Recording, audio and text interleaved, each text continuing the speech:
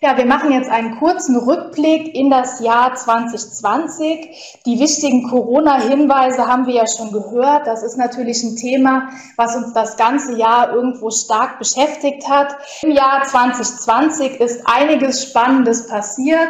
Vom Austrieb über die Blüte, die Reifeentwicklung der Trauben bis hin jetzt zur Traubenlese, bis hin kurz vor der Traubenlese, je nachdem, welche Rebsorte, welchen Weinberg wir halt schauen. Und das, was uns halt das ganze Jahr über natürlich begleitet hat, ist, dass alle unsere Entwicklungszeiten deutlich früher waren. Wir waren hier sehr verkürzt. Alles ist nach vorne gezogen. Alle Entwicklungsstadien liefen halt sehr, sehr früh ab. Und das Ganze ist natürlich dem geschuldet, dass halt das Jahr extrem warm war.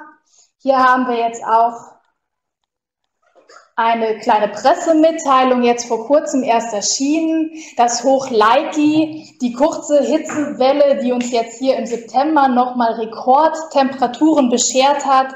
Wir sehen hier mal so einen kurzen Überblick. Trier hier mit 34,8 Grad, hier wirklich bei den Höchsttemperaturen mit dabei. Das sind natürlich extrem ungewöhnliche und extrem warme Temperaturen. Aber das haben wir ja auch schon das ganze Jahr über gesehen. Hier in Rot in Balken immer dargestellt die Temperaturen von 2020 im Vergleich zu 2019 und dem langjährigen Mittel. Wir sehen das Frühjahr schon extrem warm, ganz häufig sogar deutlich wärmer als 2019. Im Sommer hier Juni und Juli etwas kühler als 2019, aber immer noch extrem warm.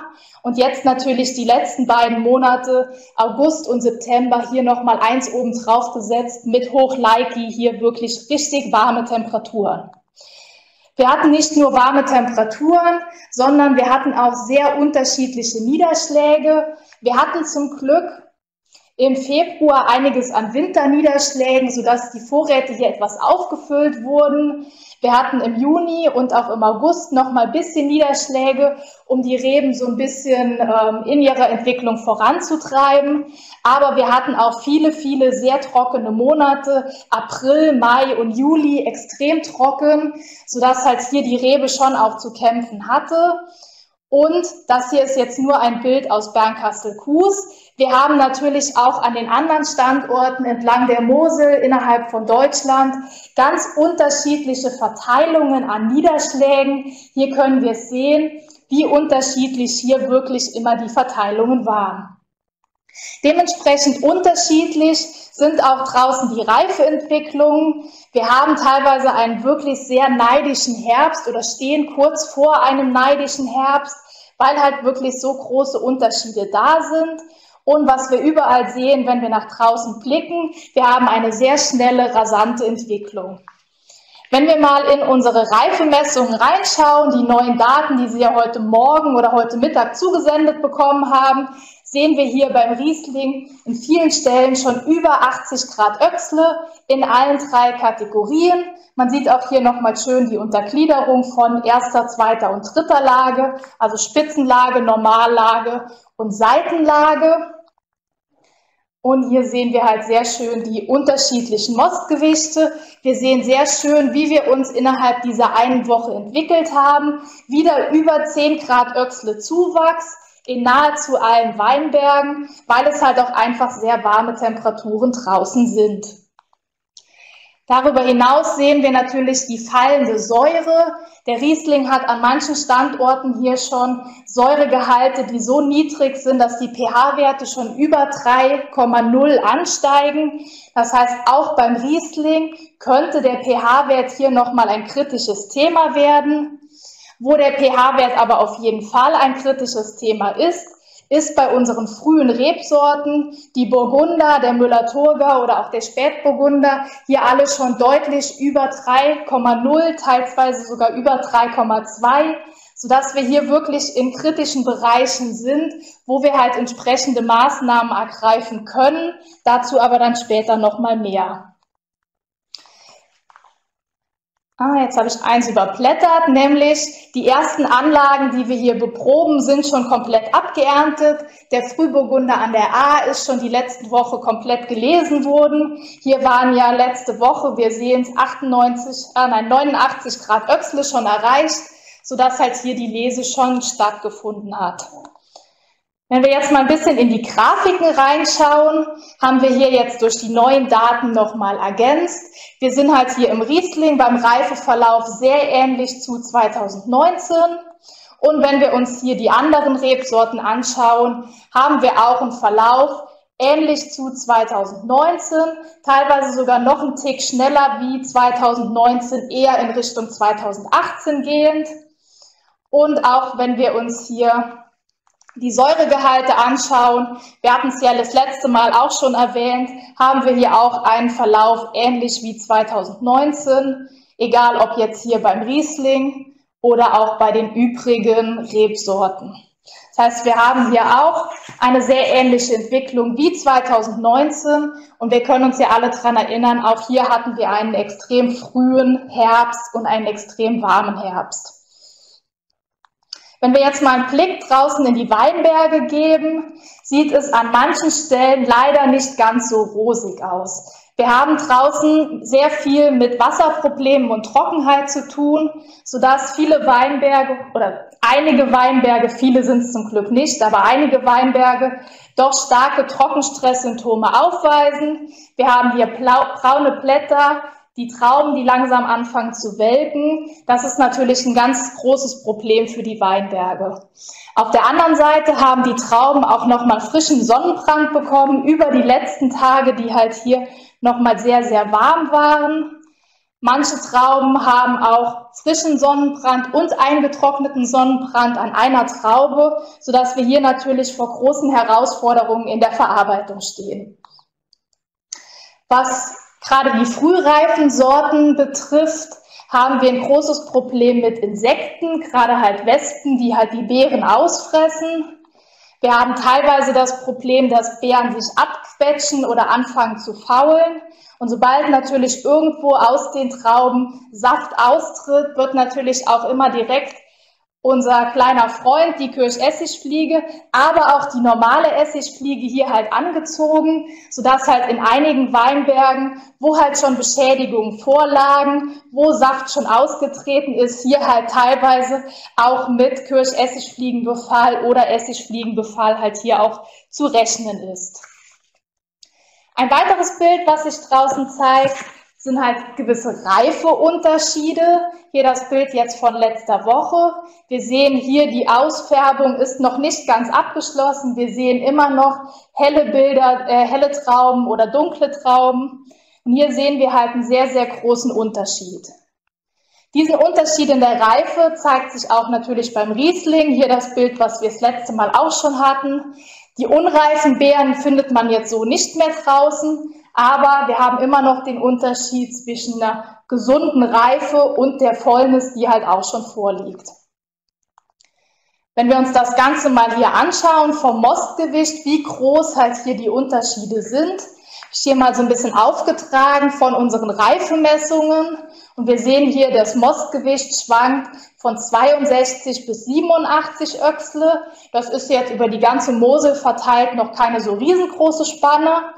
Wo wir aber sehr große Unterschiede sehen, ist halt auch, was die Säure betrifft. Manche Rieslinge sind schon bei 11 angekommen, andere sind noch bei 20. Also hier haben wir doch sehr, sehr große Unterschiede. Aber noch ein paar Bilder zum Schluss, damit Sie jetzt nicht denken, draußen sieht es ganz katastrophal aus. Es gibt zum Glück auch einige Weinberge, und viele Weinberge, die halt auch wirklich schön aussehen, ob hier ein richtig schöner Gewürztraminer oder auch richtig schöne Rieslingtrauben mit wenig bis keinem Sonnenbrand. Auch die gibt es draußen, sodass wir uns halt hier doch auch in vielen Gegenden auf einen sehr schönen Herbst mit sehr schönen Trauben freuen dürfen. So, und für den nächsten Punkt, wann wir diese schönen Trauben lesen gehen dürfen, gebe ich nochmal weiter an meinen Kollegen Achim Hosch. Ja, vielen Dank, Sandra. Ja, Lesezeitpunkt im Weinstil ist natürlich momentan die ganz spannende Frage. Gros der Leser hat schon begonnen. Viele sind momentan in den Planungen drin, für sich zu überlegen, okay, wann lese ich jetzt vielleicht den Roten, wann lese ich meine verschiedenen Typizitäten an Nicht-Rieslingen, wann fange ich mit dem Riesling an. Mit dem einen oder anderen wurde sicherlich auch schon im Riesling-Bereich begonnen. Das sind natürlich momentan sehr spannende Fragen, insbesondere wenn man auf die Inhaltsstoffe schaut. Uns erreichen immer wieder Rückmeldungen mit den Fragen, Mensch, eure Reifemessung, ich habe doch Differenzen zu der Messung, die ihr habt, wie kann das sein? Wir probieren halt immer einen guten Durchschnitt abzubilden, aber wir können auch nur einen Durchschnitt abbilden mit den einzelnen beprobten Anlagen, die wir haben.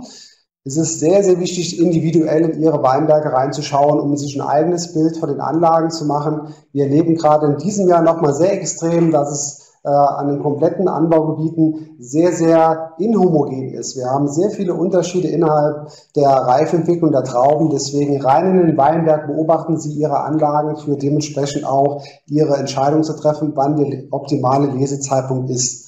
Eine große Herausforderung, meine Damen und Herren, wird sicherlich dahingehend sein, dass die Weinberge auch innerhalb der Anlage oder innerhalb eines Stockes sehr, sehr unterschiedlich in dem Reifeverlauf sind. Und auch hier kommt nachher sicherlich der spannende Faktor Selektion mit hinzu, wo wir dieses Jahr sicherlich einiges an Weinstil auch beeinflussen können.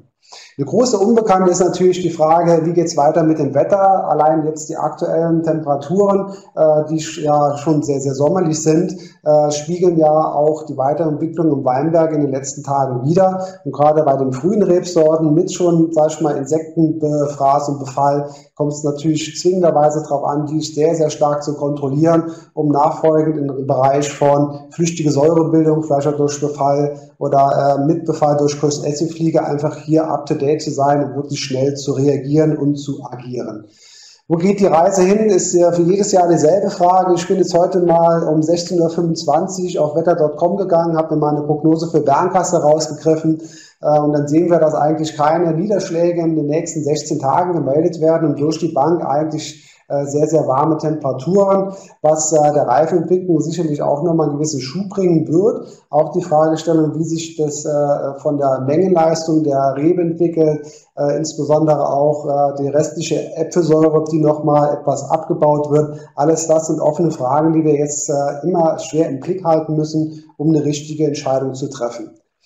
Wie reagiert die Pflanze? Das ist immer die große Frage. Wir erleben gerade eindrücklich auch hier nochmal mit dem Bild, dass doch viele Anlagen jetzt innerhalb der letzten Tage relativ schwer angefangen haben, Trockenstress auszuprägen. Und auch das wird sicherlich auf den Zelldruck der Trauben einen gewissen Einfluss drauf haben. Wir erkennen auch bei einzelnen Trauben, die schon im Bereich von Verlust von dem Zelldruck, dem Thurgau sehen und so ein ganz klein bisschen, sag ich mal, einen welken Effekt aufweisen. Wir müssen es beobachten, da wirklich up-to-date sein und jetzt bitte nicht mehr allzu lange zögern und warten, sondern zeitnah mit der Hauptlese auch beginnen. Ein wichtiger Punkt ist auch jetzt nochmal zum Reflektieren, dass die Inhaltsstoffe in diesen Beeren natürlich jetzt sehr, sehr stark von der vegetativen Entwicklung beeinflusst werden.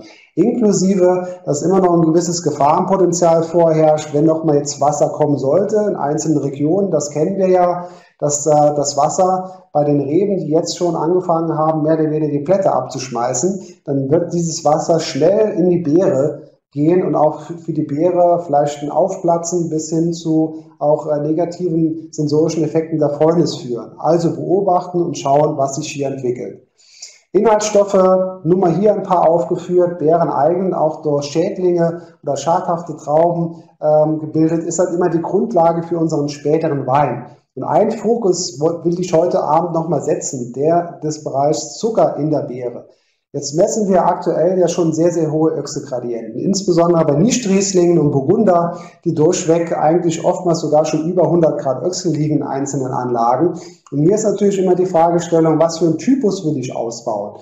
2018 war für uns, glaube ich, alle noch ein sehr, sehr lehrreicher Jahrgang, insbesondere der noch im Fokus steht, wo wir doch festgestellt haben, ein bisschen mit der Leseplanung verzockt und hinten raus einfach Weine produziert, die dann sehr, sehr viel Alkohol haben und insbesondere dann an der Fruchtigkeit, an der Finesse doch einiges verloren geht. Unsere Leseempfehlung wäre dahingehend wirklich up-to-date, schauen Sie irgendwo in Ihren Weinberg rein, vielleicht auch das ein oder andere Mal ein bisschen nach vorne verlegen und darüber nachzudenken, jetzt in der Phase auch beim Riesling, vielleicht ein paar Rieslinge auch da stehen und eingelagert zu haben, die nicht unbedingt über die 90 Grad Öchsle gehen. Das hat sich 2018 doch als sehr positiv herausgestellt, auch immer noch mal so ein paar Reserven oder Verschnittweine zu haben.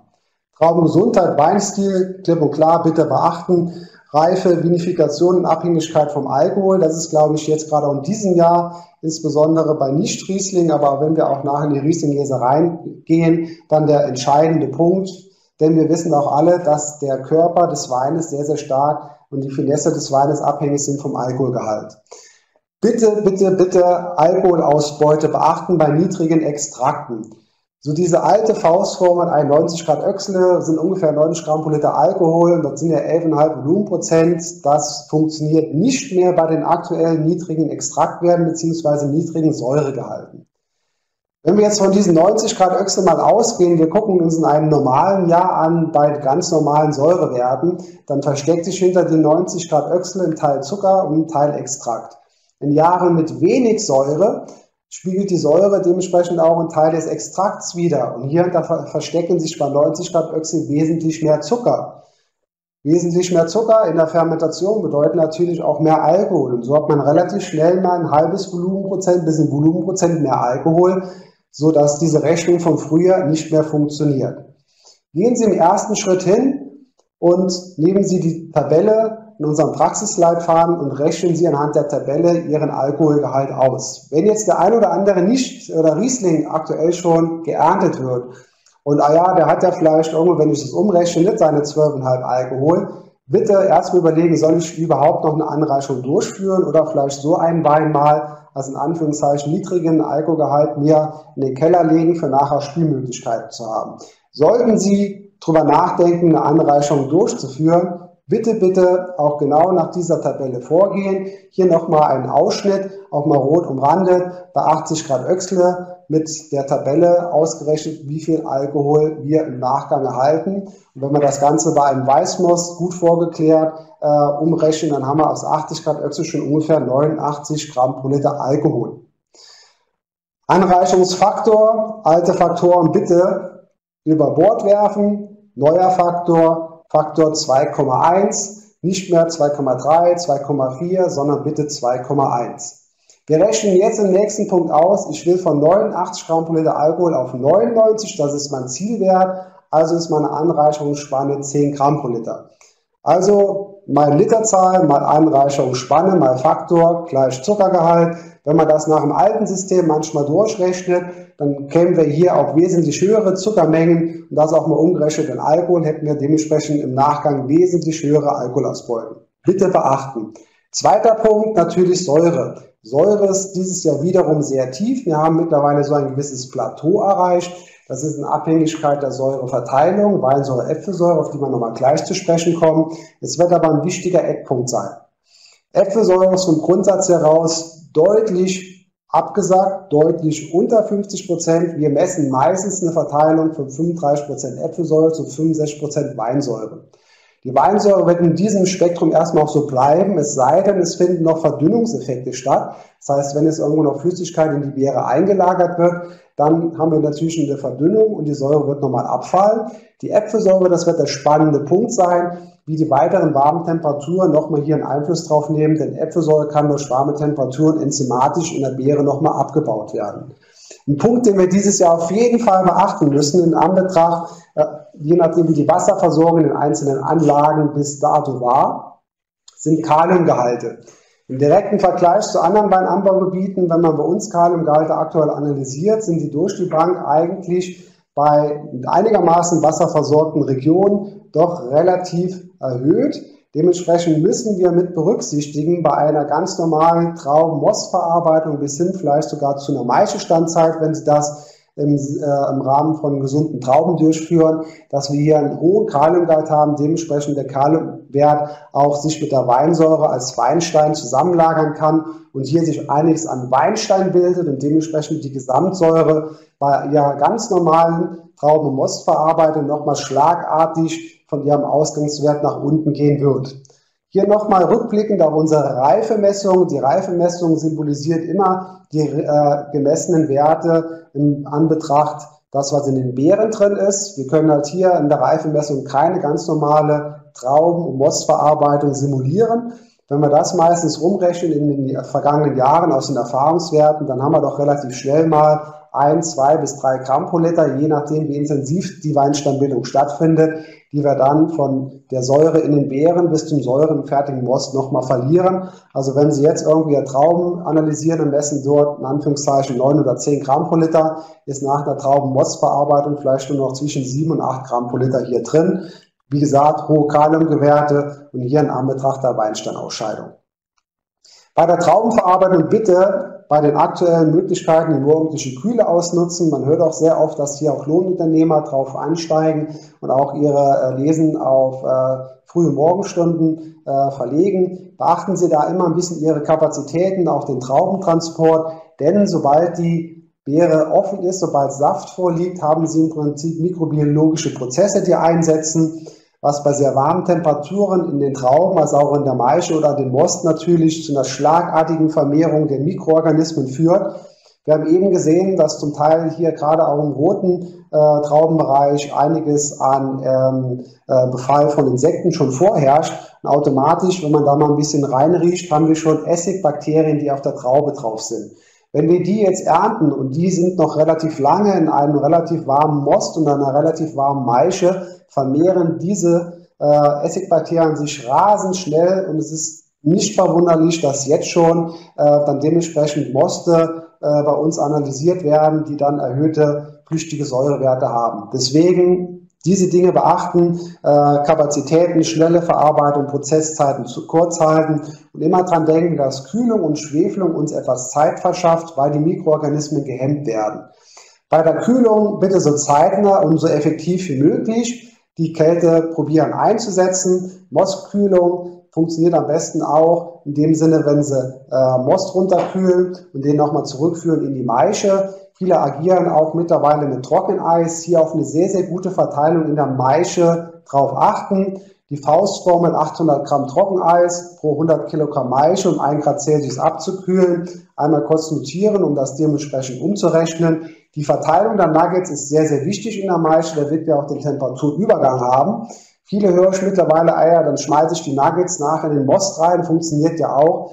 Trockeneis in Flüssigkeit selber funktioniert vom Kälteübergang leider nicht so effektiv, weil sich dann um diese Nuggets relativ schnell so eine Gelhülle bildet, eine gefrorene Gelhülle, und dann haben wir keinen guten Wärmeaustausch mehr.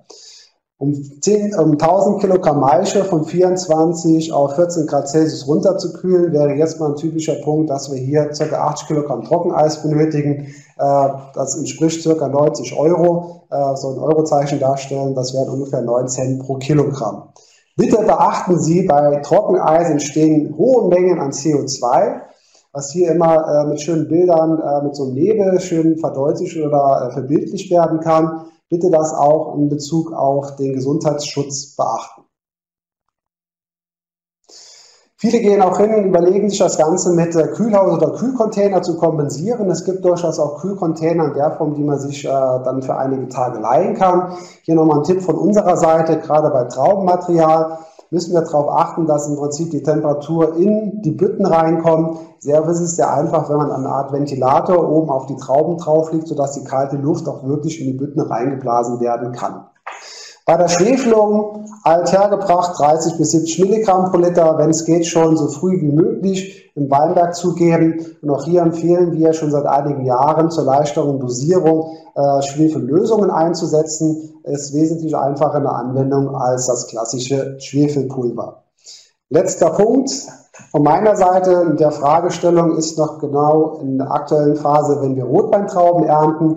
Wir merken doch durch die sehr, sehr starken warmen Temperaturen, dass sehr viel Farbstoffe in die roten Trauben eingelagert wurden, was für die Rotweinerzeugung natürlich super gut ist. Wir erinnern uns auch noch an 2018, Allerdings, wenn Sie Blanc de Noirs produzieren wollen, bis hin zu Rosés, müssen Sie deutlich beachten, dass Sie die Standzeiten im Prinzip fast auf Null runterfahren bei diesen Rebsorten, insbesondere wenn der Farbanteil in den Beeren sehr stark ist, sprich in Klammern Dornfelder, Standzeiten und Prozesszeiten sehr, sehr kurz halten, damit wir hier nachher keine zu hohen Farblasten haben, die dementsprechend vielleicht die Bezeichnung Blanc de Noir etc. Ad absurdum führen oder nachher von der Weinkontrolle beanstandet werden. Für die schadhaften Trauben gebe ich jetzt nur mal kurz weiter, meine Kollegin. Ja, vielen Dank, Achim. Wir haben ja vorhin in den Bildern bei dem Blick draußen in die Weinberge schon gesehen, dass doch leider die ein oder anderen Weinberge oder die ein oder anderen Trauben doch irgendwo einen Schaden mitbekommen haben über Sonnenbrand, Hagel oder auch sonstige Schädigungen. Und hier ist natürlich ganz klar der Fokus dieses Jahr auf Sonnenbrand. Ich glaube, kaum ein Weinberg draußen hatte keinen Sonnenbrand dieses Jahr. Und bei Sonnenbrand ist immer ein ganz großes Thema die Phenole, weil wir über diese intensive Sonneneinstrahlung sehr, sehr hohe Phenole in den Trauben halt bekommen, bis hin zu den eingetrockneten Trauben, die halt sehr, sehr gerbstofflastig sind. Ein weiterer Punkt, den wir aber auch häufig bei Sonnenbrand beobachten, ist, dass wir nicht nur diese klassischen eingeschrumpelten Trauben haben, sondern dass wir halt auch Schäden am Stielgerüst irgendwo bekommen können über den Sonnenbrand, also Schädigungen an den Leitbahnen, die halt dann zu sogenannten Reifeverzögerungen führen können. Hier haben wir von letztem Jahr mal ein sehr schönes Bild, wo dargestellt ist, wie die unterschiedliche Mostgewichtsverteilung an Trauben auf der Schattenseite und der Sonnenseite ist. Und hier sehen wir, dass auf der Sonnenseite hier sehr gute Mostgewichtswerte, auf der Schattenseite hatten wir hier sehr gute Mostgewichte bis zu 91 Grad Öxle. Und auf der Sonnenseite, wo wir den Sonnenbrand hatten, wir sehen halt hier die eingetrockneten Beeren und die Beeren, die nicht eingetrocknet waren. Das Minimum, was wir hier gemessen haben, 25 Grad Öxle, also hier eine deutliche Reifeverzögerung. Das heißt, wenn wir hier mit Sonnenbrandtrauben umgehen, müssen wir die Art des Sonnenbrandes differenzieren. Haben wir diese eingetrockneten Beeren oder die unreifen Beeren? Die eingetrockneten Beeren führen so zu phenolischen oder bitteren Tönen. Und hier wird vor allem bei mechanischer Reibung oder sehr hohen Pressdrücken diese Bittertöne halt extrahiert und vorwiegend auch mit Alkohol extrahiert. Das heißt, hier müssen wir darauf achten, möglichst schonend verarbeiten, ohne mechanischen Einfluss und auf keinen Fall irgendwo in eine Maischegärung diese Trauben mit reinbekommen, weil der Alkohol das halt viel stärker lösen würde. Die unreifen Beeren bringen halt hier nochmal ganz andere Probleme mit sich. Diese Trauben sind teilweise noch unreif, teilweise grün und bitter, aber diese werden nicht erst bei hohen Pressdrücken oder mit Alkohol extrahiert, sondern hier auch schon bei ganz geringem Drücken, wo diese Säfte dann austreten, und hier reicht auch Enzym als Lösungsmittel. Das heißt, diese unreifen Trauben sollten auch bei schonender Verarbeitung möglichst nicht mitgeerntet werden.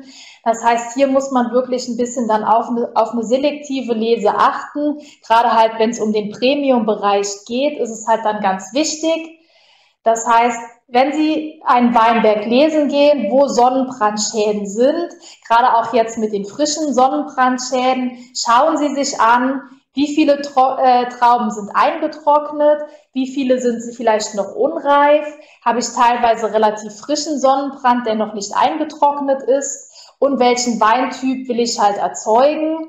Die getrockneten Beeren bei einer Basisqualität, wenn es nicht so viele sind, ist noch verkraftbar. Bei der Premium-Qualität sollten aber auch die eingetrockneten und die unreifen sowieso hier ausgelesen werden. Das heißt, selektive Lese ist hier wirklich das A und O. Über Abwehrsysteme, die über Rollensortierer oder Vibrationsmulden funktionieren, haben wir hier auch nochmal eine zusätzliche Aufreinigung. Das heißt, diese können wir halt auch nochmal zusätzlich mitnutzen. Ganz wichtig ist, gerade bei den eingetrockneten Beerchen, möglichst schonend verarbeiten. Wenn größere Mengen vorkommen, am besten auch eine Ganztraubenpressung durchführen, dass wir möglichst wenig Bitterstoffe extrahieren. Und probieren Sie Ihren Most, nachdem er von der Presse gelaufen ist. Schmeckt der Most schon etwas bitter?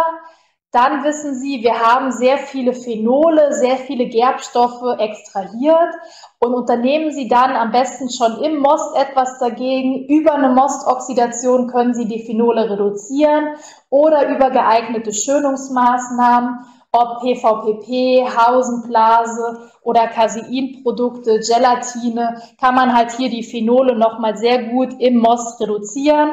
Das heißt, wenn irgendwo Bitterstoffe vorliegen, nutzen Sie eine Mostoxidation oder die gängigen Schönungsmittel, um im Most schon die Gerbstoffe zu reduzieren, damit Sie im Wein nachher da wirklich keine Probleme mehr bekommen. So, und für den nächsten Teil, fürs Weinrecht, übergebe ich nochmal an den Achim. Ja, zum Weinrecht darf ich zum einen nochmal auf unseren Praxisleitfaden Önologie verweisen. Wir haben hier in den ersten Seiten relativ umfänglich verschiedene Informationen zum aktuellen Weinrecht, die Sie bitte dann zur Beachtung finden. Ich will in Hauptsache jetzt auf das Themenbereich Säuerung eingehen, denn die Säuerung ist auch in diesem Jahr als Ausnahmeregelung wieder erlaubt. Die Säuerung in sich ist mittlerweile doch auch bei uns in den Breiten angekommen, in der Fragestellung der pH-Absenkung im aktuellen Phase der Trauben- und Maische- und Mostverarbeitung. pH-Wert stellt halt immer so Risiko und Sicherheit in dem weiteren Verlauf der Verarbeitung dar. Es wird immer gern gefragt, ja, ab wann herrscht ein großes Risiko? 3,2 als pH, wenn Sie drunter liegen, liege ich eigentlich schon einigermaßen im grünen Bereich. Wenn ich höher bin wie 3,2, dann müssen schon mal die Alarmanlagen angehen, denn hier herrscht ein relativ großes Risiko.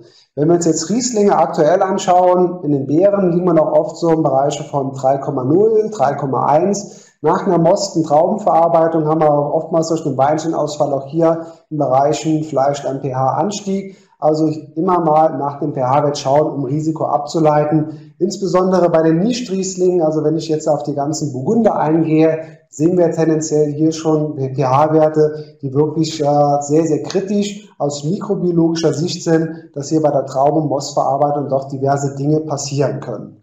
Es empfiehlt sich auf jeden Fall, eine pH-Messung in diesen Bereichen durchzuführen. Eine pH-Messung können Sie natürlich in Ihren Labors vor Ort durchführen, als auch ein eigenes Gerät anschaffen. Ich höre mittlerweile sehr, sehr positiv heraus, dass sich viele Betriebe in dem Bereich ein Gerät angeschafft haben. Hier nochmal als Beispiel von einem Weinlabor an der Mosel, die hier mit einem pH-Check auch einen Service mit anbieten, dass dieses auch kalibriert wird. Ich kann nur dementsprechend Ihnen mit auf den Weg geben, dass das eine sehr sinnvolle Investition auch für die Zukunft ist, um hier einfach Risiko und Sicherheit etwas besser abklären und abchecken zu können. Wir haben die Möglichkeit, Traube, Maische und Most mit maximal 1,5 Gramm pro Liter zu säuern. Jetzt können wir natürlich wieder die önologische Fragestellung geben, woher ist die Sinnigkeit, dass wir 1,5 in Traube, Maische, Most und 2,5 im Wein, eigentlich müsste es ja umgedreht sein. Momentan ist die Rechtslage noch so, man probiert diese Sache auch mit der Zeit umzustellen, aber momentan herrscht die Rechtslage so an. Bitte, wenn Sie säuern, und das ist eine schöne Grafik, die wir hier analysiert haben, unten aufgeführt 0,5, 1 Gramm pro Liter und 1,5 Gramm pro Liter gesäuert. Und links sehen wir jetzt den Einfluss auf den pH-Wert. Rote Linie Äpfelsäure, grüne Linie Weinsäure. Wir merken, wenn wir hier 1 bis 1,5 Gramm pro Liter säuern, haben wir einen sehr, sehr großen pH-Unterschied. Soll heißen, wenn wir säuern, um den pH-Wert zu senken, müssen Sie bitte zur Weinsäure greifen. Es sind diverse Dinge auch im Umland, von wegen machen eine Mischung, Weinsäure, Äpfelsäure, ist für uns in der Summe als Anbauregion erstmal Quatsch. Bitte, wenn säuern, dann Weinsäure, denn wir wollen hier einen sehr, sehr starken Einfluss auf den pH-Wert haben. Um den pH-Wert zu senken, ist Weinsäure die beste Säure. Im Most erstmal den pH-Wert messen, bei Risiko am besten den pH-Wert auch direkt senken. Wenn senken, zur Weinsäure greifen, hier auch nicht geizen, sondern wirklich auch höhere Mengen zugeben, um den pH-Wert wirklich drastisch abzusenken. Wenn nachher der Wein etwas zu spitz sein sollte, das haben wir in den letzten Jahren auch schon öfters erlebt, dass Winzer gesagt haben, ja, jetzt habe ich gesäuert und der Jungwein, der Wein schmeckt ein bisschen zu spitz, kennen wir wohl alle Möglichkeiten, um diese spitze Säure noch mal etwas zu harmonisieren. In der Phase der Weinbereitung, später im Wein oder Jungwein, ist es auch wieder erlaubt, Entsäuerung durchzuführen. Also das ist gar kein Problem. Allerdings ein hoher pH-Wert und Sie haben jetzt Schwierigkeiten mit Mikroorganismen, beispielsweise flüchtige Säurebildung. Die flüchtige Säure nach am Wein zu korrigieren, das ist fast ein Ding der Unmöglichkeit und bringt sehr, sehr viele sensorische Nachteile mit sich. Geschmack, dementsprechend später in Weineinstellung und ganz wichtig, die Säuerung muss im Vorfeld als besondere önologische Maßnahme beantragt werden. Bei der Landwirtschaftskammer gibt es hier ein Formular, was einfach auszufüllen ist. Hier nochmal meine dringende Bitte, gerade bei den Rebsorten mit hohem pH-Wert, nicht hier geizen, sondern bitte säuern Sie, um Ihr mikrobiologisches Risiko nach unten zu fahren. In den letzten Jahren haben wir viele, viele Burgunder sensorisch verkostet, die alle einen leichten, flüchtigen Säuretouch bis hin zu Uhu-Tönen oder Ethylacetat-Tönen hatten. Das alles kommt durch hohe pH-Werte und Mikroorganismenaktivität während der Trauben- und Mostverarbeitung. Durch die Säuerung können wir das ein Stück weit reduzieren, inklusive der anderen schon genannten Maßnahmen, sprich schnelle Verarbeitung, runterkühlen oder auch mit SO2 arbeiten, um hier wirklich sein mikrobiologisches Risiko nach unten zu setzen. Hier nochmal auf der Seite von der LWK relativ einfach den Antrag runterladen, ausfüllen, zuschicken und schon können Sie säuern. Jetzt kommen wir zum zweiten Teil des OenoSeminars am heutigen Abend und wollen jetzt nochmal vereinzelte Themen etwas spezieller uns anschauen und für die Fragestellung der Enzyme überreiche ich nochmal das Wort an meine Kollegin. Ja, vielen Dank, Achim. Wir schauen uns jetzt mal an, wie wir halt dann, nachdem wir jetzt die Trauben quasi draußen schon begutachtet haben und gesehen haben, dass wir sehr schöne oder viele sehr schöne Trauben draußen haben, müssen wir diese natürlich auch noch verarbeiten. Und einer der ersten wichtigen Punkte ist hier natürlich die Mostverarbeitung, die Vorklärung. Und hier haben wir jetzt mal verschiedene Enzyme getestet und da möchte ich jetzt gern einmal mit Ihnen ein bisschen genauer reinschauen. Generell ist es so, dass die Mostvorklärung einer der wichtigen Punkte ist, wenn es hier darum geht, qualitativ gute Weine zu erzeugen, weil wenn die Weine schön blank sind, wenn sie sauber und gut durchgären, dann haben wir hier schon sehr viel qualitativ erreicht. Das heißt, auf die Vorklärung sollte man immer einen sehr großen, wichtigen Augenmerk legen. Wenn wir uns das hier mal anschauen, das Bild kennen Sie wahrscheinlich alle, ob aus dem Praxisleitfaden oder noch von Berufsschulzeiten, das ist schon gar nicht mehr so ganz aktuell. Aber hier sieht man halt ganz deutlich, wie die unterschiedlichen Trübungen im Most sein können. Und wir empfehlen immer, für eine gute, saubere Gärung sollte es so zwischen 80 und 150 NTU, also diese Einheit, mit der wir die Trübung messen können, liegen. Natürlich hat nicht jeder so ein Messgerät zu Hause, das heißt, nehmen Sie sich einfach hier diese Bilder mit zur Hand oder den Praxisleitfaden, wo diese Abbildungen drin sind, mit in den Keller. Dann können Sie so in etwa einschätzen, liege ich so zwischen diesen beiden Werten hier jetzt 80 und 200 dargestellt oder liege ich doch irgendwo deutlich daneben.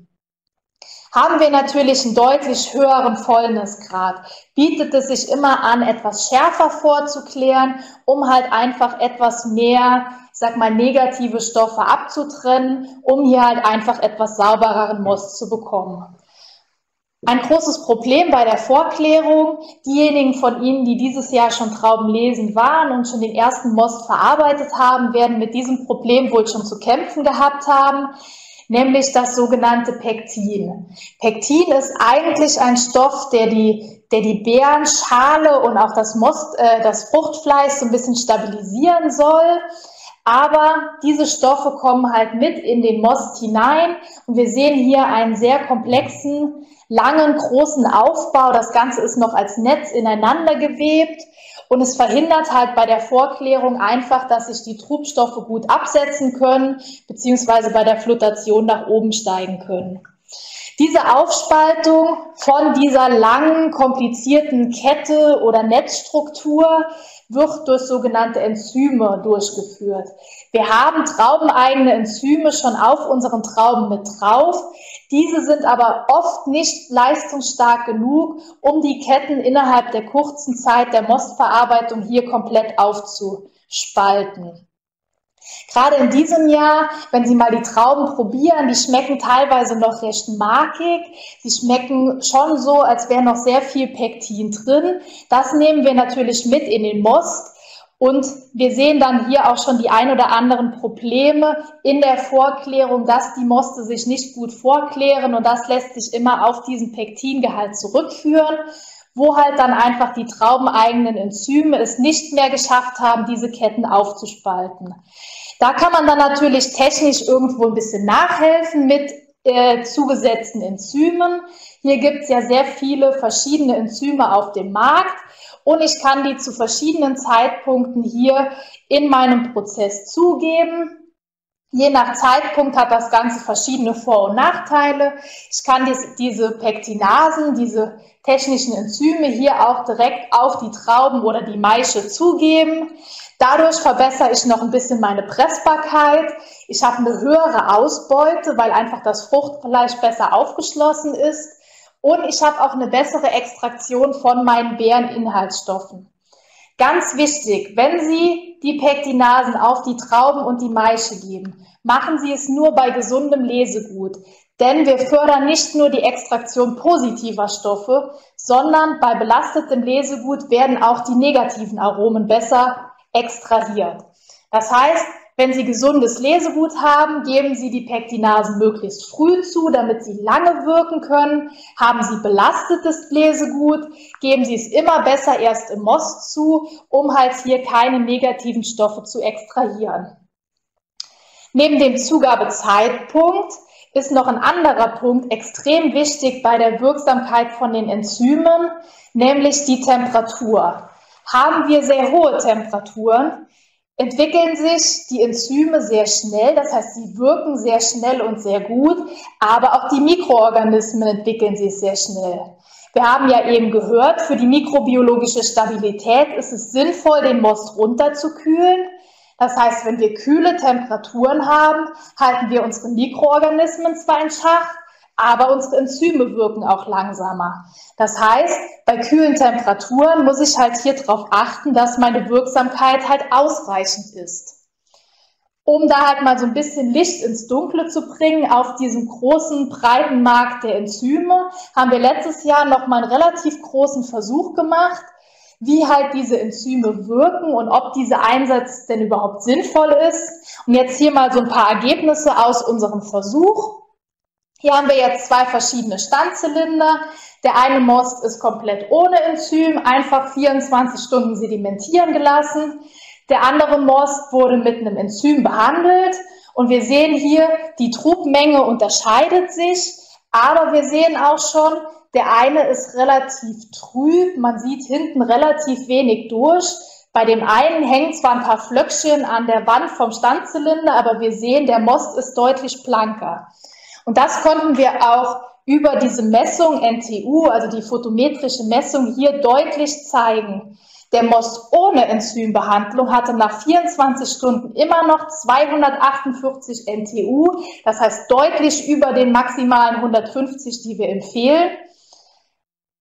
Der Most, der mit einem Enzym vorgeklärt wurde, ist bis auf 24 NTU runtergegangen. Das ist natürlich etwas zu blank, aber ein bisschen Trub nachher rückverschneiden ist natürlich kellertechnisch gar kein Problem. Einen zu trüben Most verarbeiten kann halt schon einige Probleme hervorrufen. Und diese unterschiedliche Klärung liegt ganz klar hier am Pektin, was unterschiedlich aufgespalten wurde. Und wir haben kellertechnisch hier ein ganz einfaches Mittel, das herauszufinden, nämlich den sogenannten Pektintest. Und wir sehen hier nach den 24 Stunden Standzeit ohne Enzym, hier ist noch Pektin vorhanden. Wir sehen diesen Pfropfen, der oben auf dem Most oben aufschwimmt. Immer wenn das beim Pektintest funktioniert, ist noch Pektin vorhanden. Auf der anderen Seite der Most mit Enzym. Wir sehen hier keinen Pfropfen oben drauf. Das heißt, unser Pektin ist hier komplett aufgespalten. Das heißt, deswegen hat sich das Ganze auch so gut geklärt. Jetzt nochmal zur kurzen Erinnerung. Es ist wirklich nicht kompliziert, wie man einen Pektintest macht. Sie nehmen ein kleines Reagenzröhrchen oder einen Titrierzylinder. Sie können auch den Titrierzylinder von der Säuremessung nehmen, ist gar kein Problem. Einfach nur ein Zylinder, da geben Sie halb Most rein, halb Alkohol rein, mischen das Ganze kurz, warten 5 Minuten und dann sehen Sie, flockt oben was auf, so ein bisschen gelartig, gummibärchenartig, ist noch Pektin vorhanden. Bleibt der Most blank und es flockt nichts aus, ist alles Pektin aufgespalten und Sie können mit der Verarbeitung weitermachen. Das heißt, dieser Test ist wirklich ganz, ganz einfach und erspart Ihnen nachher sehr viel Übel, wenn sich der Most nicht richtig vorklärt. Das heißt hier nochmal zur Zusammenfassung, der Enzymeinsatz ist sehr sinnvoll, vor allem in so Jahren mit sehr viel Pektin drin, so wie es jetzt scheinbar sich draußen abzeichnet, weil wir haben eine bessere und eine schnellere Pektinspaltung und deutlich geringere Trübungen.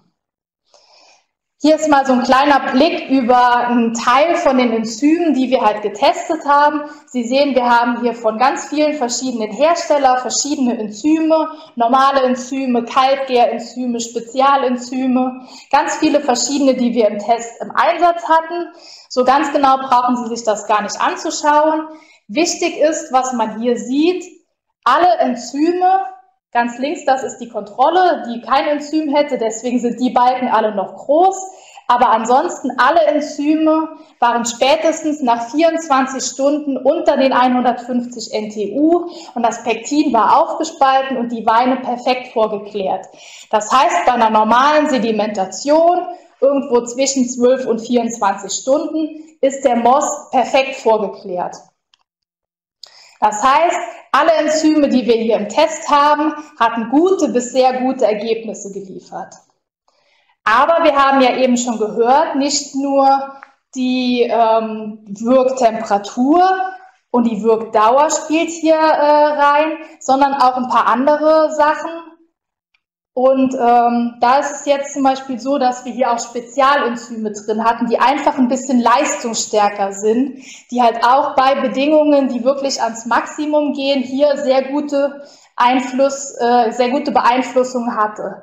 Das heißt, wenn Sie Zeitstress im Herbst haben, wenn Sie zeitig flottieren wollen, wenn Sie sagen, ich habe nicht mehr wie 1 Stunde oder wie 2 Stunden, um irgendwo meinen Most vorzuklären, setzen Sie auf Spezialenzyme, denn die Spezialenzyme, hier sehen wir es, waren teilweise schon nach 1 Stunde so blank vorgeklärt, die Moste, dass wir unter 150 NTU kamen. Das heißt, hier auch die Temperatur, ein sehr wichtiger Einfluss. Und wenn Sie keine Zeit haben oder bei sehr tiefen Temperaturen verarbeiten, sind diese Spezialenzyme auf jeden Fall sinnvoll.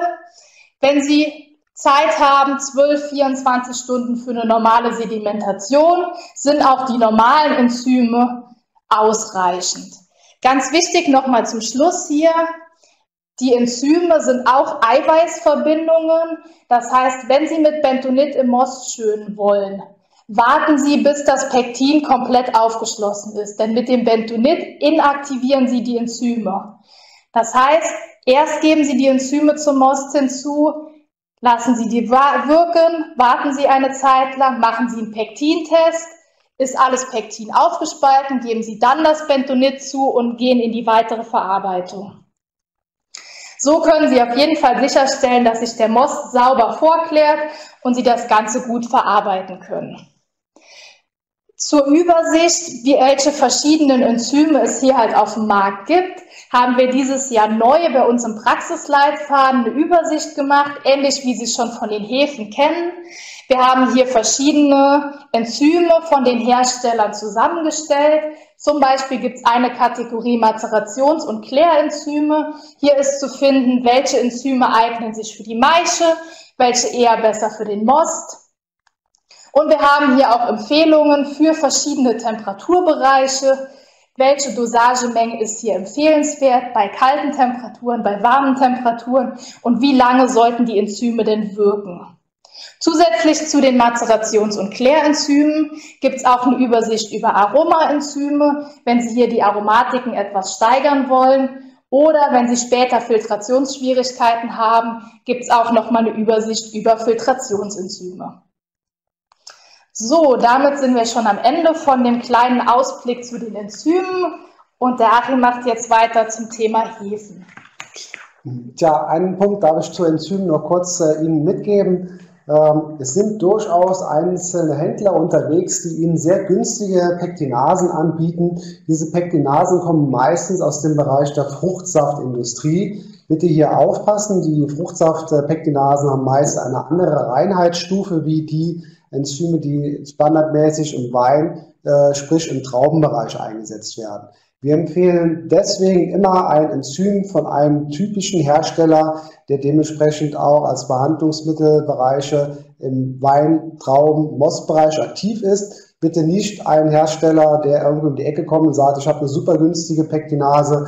Das sind meistens, wie gesagt, Pektinasen auf Fruchtsaftbereiche. Die bitte nicht verwenden, da hier oftmals diverse Nebenaktivitäten von Enzymen vorherrschen, die durchaus den späteren Wein sensorisch beeinflussen können. Zur Hefeauswahl ist sicherlich immer noch mal so ein wichtiger Punkt, da eine gewisse Übersicht zu finden. Mittlerweile gibt es eine sehr große Anzahl an verschiedenen Hefen auf dem Markt und wir müssen uns immer wieder im Klaren sein, was für einen Weinstiltypus will ich erzeugen, um hier auch die passende Hefe einzusetzen. Die Hefe hat während der Gärphase relativ viele Einflussfaktoren. Wir haben sicherlich die ganzen Aromen von der Traube an sich, aber wir haben Strukturen von Inhaltsstoffen, die über die Gärung von den Hefen, also auch von den Milchsäurebakterien später einen Einfluss auf den Wein finden und auch aromatisch den Wein in der Stilistik ausprägen. Diese Bildchen kennen Sie alle, die Hefe macht aus Zucker Alkohol, aber wichtig sind einfach die Punkte, dass wir viele Stoffwechselaktivitäten haben. Diese Stoffwechselaktivitäten sind hin zu verschiedenen Aromen, zu Geschmackskomponenten, die den Wein sehr stark prägen können. Von der Weinstilistik ist es jetzt für uns entscheidend der Fragestellung, was wollen wir in dem Sinne einsetzen, um einen späteren Gesichtspunkt auch eine gewisse Steigerung, eine Pyramide aufzustellen oder auch Differenzen zwischen Riesling 1, Riesling 2 und Riesling 3.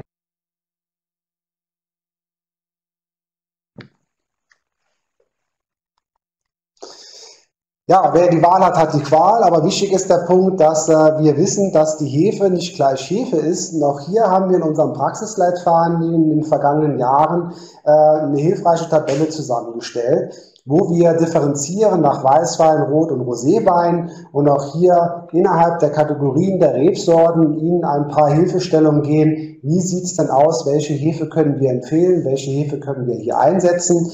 Wir haben ein Gros der Hefen schon selber ausprobiert, aber gehen auch natürlich viel auf die Expertise der einzelnen Firmen nach Verkostung, nach Rückmeldung von diesen und hier diese so in der Form zusammenzustellen. Ein Punkt ist immer, beachten Sie das Aromaprofil, was Sie im späteren Wein haben wollen.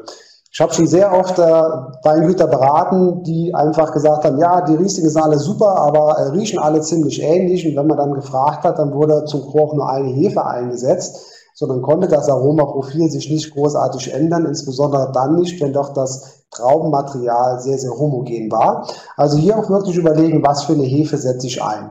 Nährstoffbedarf, ein ganz wichtiger Punkt, auf den ich nochmal gleich zu sprechen komme. Hier auch wirklich dann Hefen auswählen, die den passenden Nährstoffbedarf im Most beachten. Und wenn diverse Hefen einen höheren Bedarf haben, muss ich natürlich nochmal hier Nährstoffe im Nachgang in der Gärung hinzugeben.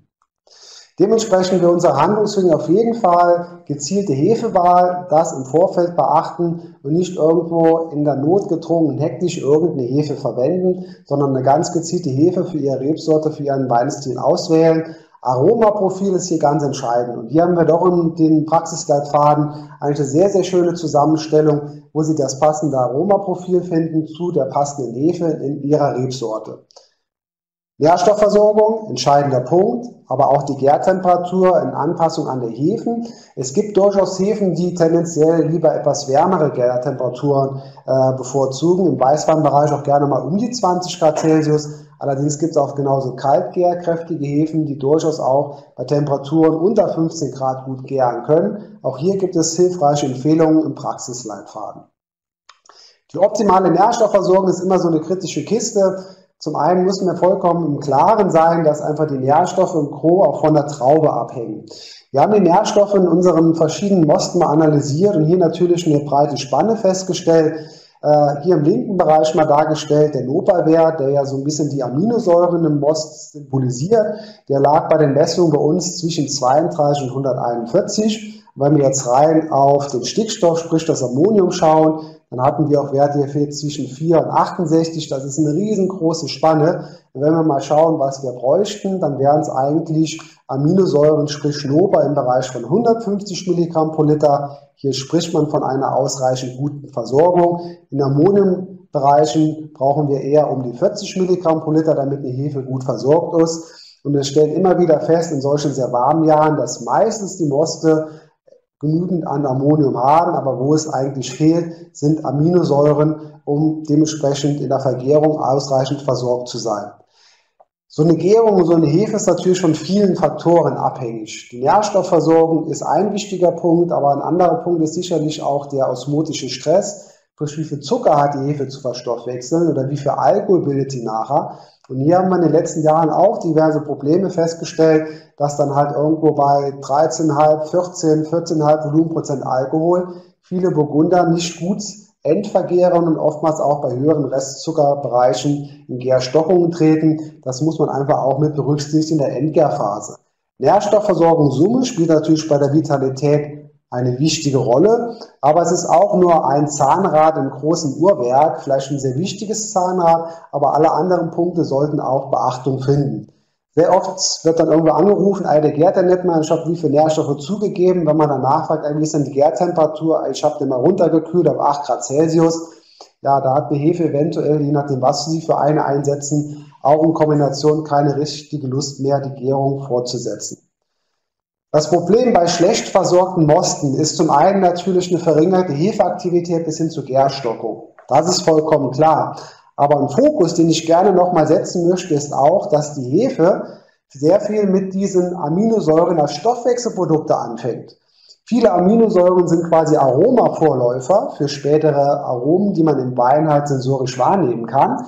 Habe ich eine verminderte Kapazität an Aminosäuren, bilden sich auch hier raus später verminderte Aromenprodukte und oftmals sind dann solche Weine, die dann vielleicht sogar endvergoren sind, eher ausgeprägt durch geringere Aromatik im späteren Wein. Was wir natürlich auch alle kennen, bis hin zu, dass die Hefe Stress hat, weil sie unterversorgt ist an Nährstoffen und mithin auch negative Stoffwechselprodukte bilden kann, bis hin zu sehr negativen, reduktiven Verbindungen, wie beispielsweise Böxer. Und das kennen wir ja auch in der Gärung, dass wir dementsprechend hier interagieren müssen, um dann solche Böxer-Verbindungen oder negative Stoffwechselprodukte zu vermeiden. Was wir meistens kennen im Most sind irgendwo Mostgewicht, Öchsle, wird noch Säure nachgemessen und wichtig der pH-Wert. Meistens unbekannt in die Fragestellung, wie viele Nährstoffe haben wir denn drin. Auch hier gibt es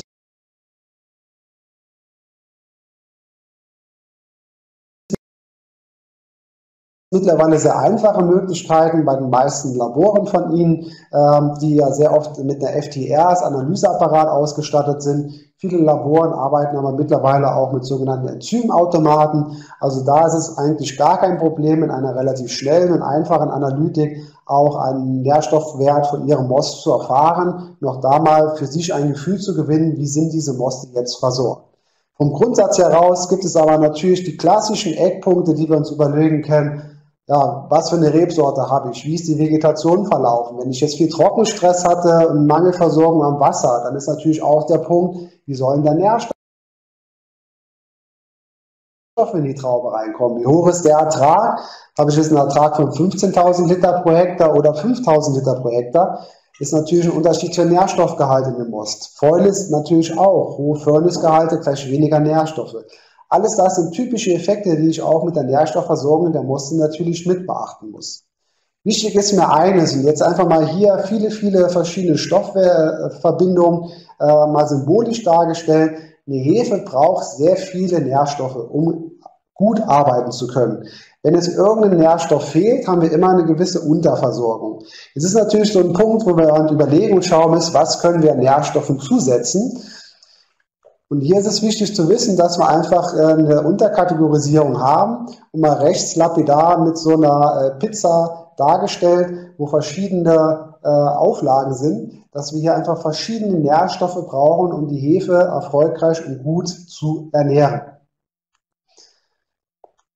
Zu welchem Zweck werden welche Stoffgruppen eingesetzt? Und das ist eigentlich mit ein wichtiger Eckpunkt. Wenn ich jetzt nur in Anführungszeichen Gärsalz einsetze, habe ich damit Stickstoff und mit dem Stickstoff quasi schnell verfügbare Hefeernährung. Und das geht in Hauptsache in die Zellvermehrung, Zellbildung ein. Allerdings brauchen wir auch hier andere Stoffwechselprozesse, die wir anregen wollen. Da brauchen wir Aminosäuren für. Die haben wir zum Teil nicht nur im Gärsalz, sondern wir müssen auf andere Stoffwechselgruppen zurückgreifen. Vitamine, Mineralstoffe, Sterole sind andere Punkte, die sehr, sehr wichtig sind, die in der klassischen Gärsalz so in der Form nicht vorhanden sind. Insbesondere, wenn wir auf diese Sterole, Lipide drauf schauen, diese Membransynthese. Gerade in der Endgärphase ist es wichtig, dass die Stoffe noch durch die Hefezelle durchkommen, vom Zucker angefangen bis über Nährstoffe, damit die Hefe aktiv weiter gut arbeiten kann. Dahingehend müssen wir doch uns überlegen, wie kriegen wir diese Nährstoffe halt in die späteren Moste rein. Und hier spielen insbesondere diese Hefepräparate eine entscheidende Rolle. Wenn wir eben nochmal geschaut haben, sehr oft sind unsere Moste sehr gut versorgt an Ammonium, sprich an der normalen Stickstoffverbindung. Was den Mosten eigentlich mittlerweile sehr, sehr stark fehlt, sind Aminosäuren. Und die bekommen wir nur über diese Hefepräparate, Hefezellwand, inaktive Hefe, Hefeautolysate in die Moste rein. Es gibt mittlerweile sehr viele verschiedene Produkte auf dem Markt, auch verschiedene Kombinationen an Produkten. Und auch hier empfehlen wir nochmal, einfach in unseren Praxisleitfaden reinzuschauen. Bei den Versuchen, die wir dann in den vergangenen Jahren immer dazu durchführen, kommen immer ähnliche Ergebnisse raus. Hier mal rechts die Kontrolle dargestellt, zwar hier endvergoren, aber einfach mal locker 2 Wochen länger gebraucht, wie es, wenn ich einen gut versorgten Most habe. Jetzt sprechen wir noch gar nicht von der Sensorik, die halt hier bei diesen Weinen, die halt mit guten Nährstoffversorgungen vergoren sind, nochmal deutlich präsenter waren, deutlich mehr geprägt von Zitrusnoten, von tropischen Noten, einfach präsenter in der Aromatik oder auch im Gaumen waren, mehr Substanz, mehr Fülle, denn auch mehr Bildung an höheren Alkoholen, hat einfach den Wein in der Sensorik qualitativ nach oben gespiegelt im Vergleich zur Kontrolle. Also Handlungsempfehlung, bitte Nährstoffversorgung in der Moste beachten. Nährstoffe zur Verbesserung der Gärung auf jeden Fall verwenden. Auch dieses Jahr sieht es nochmal danach aus, dass wir halt eher geringere Nährstoffgehalte im Most aufweisen. Immer Vitamin B1, das haben wir glaube ich durch, aber ich werde es nicht müde, immer wieder darauf anzusprechen, damit wir einfach weniger Schwefelbindungspartner haben und damit auch den späteren Schwefelgehalt im Wein deutlich reduzieren können. Praxisleitfaden ab Seite 82 haben wir verschiedene Präparate nochmal für Sie zusammengestellt und der entscheidende Punkt ist auch hier nochmal nachzuschauen, welches Präparat hat im Prinzip welche verschiedenen Nährstoffe in welcher Konzentration. Und eine Hefeernährung ist immer ganz wichtig, sollte als Mehrgangmenü gesehen werden, also nicht nur einmal eine Gabe, sondern mehrfache Gaben, als auch eine Kombination an Nährstoffen. Und der Fokus sollte wirklich auch dieses Jahr eher auf die Präparate mit den einzelnen Hefenrinden bzw. inaktiven Hefen, Hefeautolysate liegen, da hier momentan ein Mangel an Aminosäuren festgestellt werden kann. Zur BSA-Vermeidungsstrategie übergebe ich jetzt noch einmal gerne meine Kollegin. Dankeschön. So, jetzt das letzte Thema, was wir heute Abend hier bearbeiten, dafür aber kein unwichtiges, denn BSA und gerade die ungewollten BSA bei Gärstockung ist ja in den letzten Jahren doch immer wieder ein großes Thema. Und daher hier jetzt nochmal ein kleiner Themenblock dazu, was kann ich machen, um diesen BSA irgendwo zu vermeiden. Hier nochmal ganz klar, das wissen Sie alle, der biologische Säureabbau oder BSA, was passiert dabei? Wir haben die Milchsäurebakterien, die hier Äpfelsäure in Milchsäure umwandeln. Das ist Ihnen ja mit Sicherheit alles klar. Aber diese Umwandlung bringt nicht nur negative Sachen mit sich, sondern hat auch durchaus positive Effekte. Wir sehen hier schon, 1 Gramm Äpfelsäure wird zu 0,67 Gramm Milchsäure. Das ist wohl einer der größten Vorteile hier, dass wir eine Säureminderung haben. Die Säure, Die Milchsäure ist auch etwas milder, das heißt, wir haben hier wirklich eine sehr schöne Abmilderung der Säure, was halt gerade in Jahrgängen mit Spitzensäure natürlich sehr von Vorteil ist. Aber auch in säureärmeren Jahrgängen wie diesem hier kann der biologische Säureabbau durchaus sinnvoll sein. Denn über diesen Prozess, über den Stoffwechsel von den Milchsäurebakterien bekommen wir auch ein größeres Mundgefühl in unseren Wein mit rein und wir verändern ein wenig das Aroma, was gerade halt im Hinblick auf verschiedene Weinstilistiken sehr spannend sein kann. Natürlich bringt der biologische Säureabbau auch immer die Risiken mit, dass halt hier auch Fehlaromen entstehen, denn die Milchsäureorganismen sind natürlich Mikroorganismen, die halt ganz viele verschiedene Dinge tun können und auch tun. Wenn wir hier gezielten biologischen Säureabbau einsetzen wollen, empfehlen wir von unserer Seite, lassen Sie nicht einfach den Wein in der Ecke liegen und hoffen drauf, der BSA wird schon ablaufen, sondern wenn Sie ein BSA durchführen wollen, setzen Sie gezielt Starterkulturen zu, weil diese Starterkulturen sind so gezüchtet, dass vorwiegend positive Aromen gebildet werden, dass das Ganze etwas sicherer abläuft und so können Sie Ihr Risiko hier sehr stark minimieren und beachten Sie auch die Bedingungen, die diese Kulturen brauchen, damit der BSA auch gut abläuft. Denn beim BSA, ähnlich wie bei der Hefe, ist das Ganze schlecht versorgt, sind die Kulturen gestresst, entstehen hier halt Fehlaromen. Nochmal kurz zur Auffrischung. Wann läuft so ein BSA denn am besten ab, am günstigsten ab? Hier haben wir natürlich die hohen Temperaturen und wir haben hier hohe pH-Werte, die benötigt werden.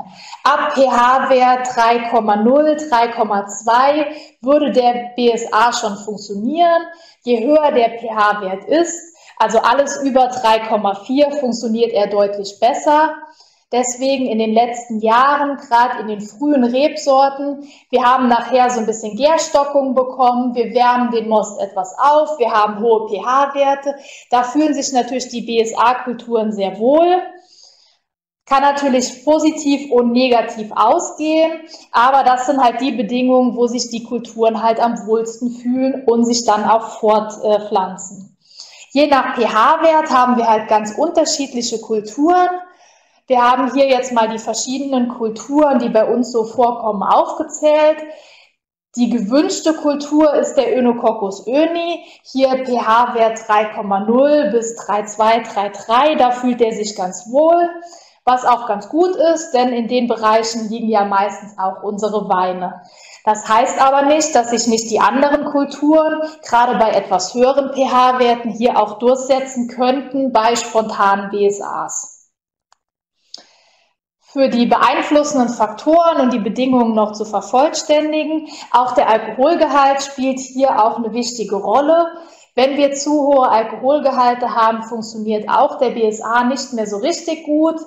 Und die Kulturen wollen möglichst geringe SO2-Werte, das heißt, auch diese sollten deutlich niedriger sein. Das sind natürlich jetzt die Bedingungen, wann ein BSA besonders gut abläuft.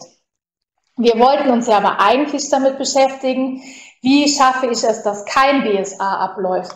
Und da müssen wir im Prinzip genau bei diesen Bedingungen schauen, wie bekomme ich es hin, dass diese Bedingungen nicht eintreten. Also ich brauche kühle Temperaturen, irgendwo niedrige pH-Werte. Ja, der Alkoholgehalt lässt sich halt immer irgendwie schlecht beeinflussen, aber auch der Schwefelgehalt kann ich halt hier irgendwo mit beeinflussen. Und das heißt, wir haben hier jetzt auf Basis von diesen Bedingungen und unseren Erfahrungen so aus den letzten Jahren mal so ein paar Tipps zusammengeschrieben, was Sie tun können im Keller, in der Praxis, um halt diesen BSA zu vermeiden. Ein ganz, ganz wichtiger Punkt ist die Kellerhygiene. Wenn Sie irgendwo mit BSA-Kulturen schon mal gearbeitet haben oder die letzten Jahre viele Probleme mit BSA hatten, haben Sie diese Kulturen irgendwo im Keller. Die können sich an Fässern absetzen, an Rändern von Dichtungen, in Schläuchen, in der Pumpe. Das heißt, überall können irgendwo diese Bakterien sich festgesetzt haben. Das heißt, wenn Sie die letzten Jahre Probleme damit hatten, achten Sie wirklich penibel auf Ihre Hygiene. Machen Sie nicht nur sauber mit Wasser und Lauge und Säure, sondern desinfizieren Sie auch mal Ihren Keller. Desinfizieren Sie die Tanks, die Winkel, die Ecken, die Pumpe, die Schläuche, um halt irgendwo Ihre Kulturen, die Sie im Keller vielleicht irgendwo haben, einfach mal loszuwerden und quasi Reset wieder bei Null anzufangen. Das ist ein ganz, ganz wichtiger Punkt, wenn Sie den BSA aus dem Keller loswerden wollen. Ein weiter wichtiger Punkt: Vermeiden Sie Gärstockungen. Der BSA, diese Kulturen setzen sich meistens dann durch, wenn die Gärung ins Stocken gerät. Die Hefe ist nicht mehr so aktiv, wir fangen vielleicht noch an, irgendwo zu erwärmen, um dann das Ganze irgendwo nochmal ins Laufen zu bringen. Und dann haben wir natürlich sehr günstige Bedingungen für die BSA-Kulturen. Das heißt, versuchen Sie, keine Gärstockung zu haben. Schauen Sie, dass Ihre Hefen zügig durchgären, setzen Sie starke Hefen ein und schauen Sie auf die Nährstoffversorgung, damit hier wirklich die Gärung zügig durchgeht. Was man natürlich immer machen kann: Schauen Sie, dass Sie niedrige pH-Werte haben. Auch in diesem Jahr ist die Säurung erlaubt. Das heißt, wenn Sie jetzt Burgunder reinbekommen, bei denen Sie keinen BSA haben wollen und Sie haben hohe pH-Werte, säuern Sie im Most. Das schützt Sie bei Gärstockungen auch vor einem spontanen BSA. Sie minimieren hier das Risiko. Dann natürlich ein ganz wichtiger Punkt: Sobald die Gärung zu Ende ist, lassen Sie nicht den Most ewig lang noch auf der Hefe liegen. Die BSA-Kulturen können die Hefereste als Nährstoffe verwenden und sich hier sehr schnell vermehren. Das heißt, wenn Sie keinen BSA haben wollen, schwefeln Sie zügig ab, um diese Kulturen irgendwo unter Kontrolle zu bringen, um halt einfach hier auf Nummer sicher zu gehen. Als letzte Möglichkeit haben wir natürlich auch immer noch verschiedene Behandlungsmittel, die diese Milchsäurebakterien unterdrücken und hemmen. In der Regel sind da 2 verschiedene Präparatarten auf dem Markt erhältlich. Wir haben einmal Lysozym, was die Milchsäurebakterien hemmt, und verschiedene Chitosan-Präparate. Diese greifen halt so ein bisschen die Zellwände an und lösen die Milchsäurebakterien auf, sodass wir halt mit diesen Präparaten die Milchsäuren sehr gut in den Griff bekommen.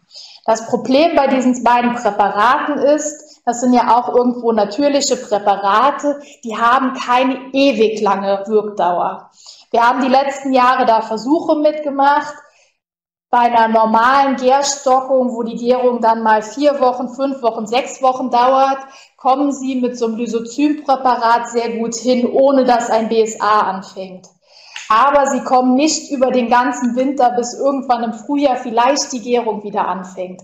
Das heißt, diese Präparate haben auch nur eine gewisse Wirkzeit, sodass wir halt hier zwar eine gewisse Gärstockung überbrücken können, aber auch diese Behandlungsmittel sind kein Allheilmittel gegen den BSA.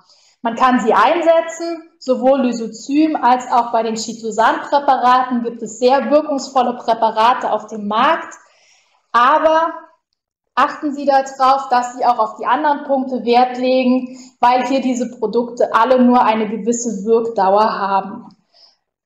Und dann, wenn Sie diese Punkte beachten, gehe ich davon aus, dass Sie den BSA auch in diesem Jahr gut im Griff haben und die Weine dann letztendlich so erzeugen können, wie Sie sie gerne hätten und wie Sie sie gut an Ihre Kunden verkaufen können. Für den Abschluss gebe ich jetzt nochmal an meinen Kollegen. Ja, vielen Dank, Sandra. Es bleibt mir nur noch eins zu sagen. Der Denker im richtigen Moment das Falsche unterlassen. Wir hoffen, in den letzten 1,5 Stunden Ihnen nochmal ein paar hilfreiche Tipps mit auf den Weg gegeben zu haben in den aktuellen Herbst. Wir wissen, dass wir in der Kürze der Zeit nicht alle Themenbereiche nochmal aufbereiten oder auch erschlagen können. Nutzen Sie die Chance, um hier nochmal diverse Dinge in unserem Praxisleitfaden nachzulesen. Den haben wir in den letzten Jahren sehr umfänglich aufgebaut. Wenn Sie nochmal spezielle Rückfragen haben sollten, scheuen Sie auch nicht, uns zu kontaktieren. Wir helfen Ihnen gerne weiter und hoffen, dass wir auch in den nächsten Tagen und Wochen Ihnen über unsere sonstigen Medien, sprich unserem Informationsservice KISS, als auch noch über den zukünftigen Weimar Önologie Weiterbildungsteil WOW ein paar Informationen mit auf den Weg geben zu können. Jetzt gilt es von meiner Seite erstmal Danke zu sagen, insbesondere meine Kollegin, die Sandra Schädler, also auch dem Marco Adami, der immer jetzt nach der Technik geschaut hat. Wir entschuldigen nochmal am Anfang die technischen Schwierigkeiten. Wir haben leider Gottes bei uns ja in der Dienststelle verschiedene Schwierigkeiten mit der Bandbreite und werden dann doch vor solche Herausforderungen gestellt, dass die mal zeitweise einfach in die Knie geht und wir dementsprechend vor einzelnen Schwierigkeiten stehen. Danke, dass Sie das toleriert haben und am Anfang uns die Stange gehalten haben. Am Anfang war es ein bisschen holprig, aber jetzt hoffe ich, dass das mit der Technik hinten raus doch gut funktioniert hat.